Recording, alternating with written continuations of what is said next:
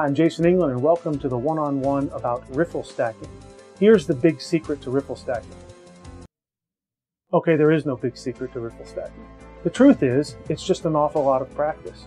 You learn to control your riffle shuffles so that you place the proper number of cards in between the aces or the kings or whatever it is you're trying to stack.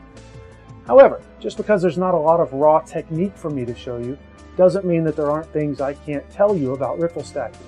I can show you a couple ways to overcome some problems.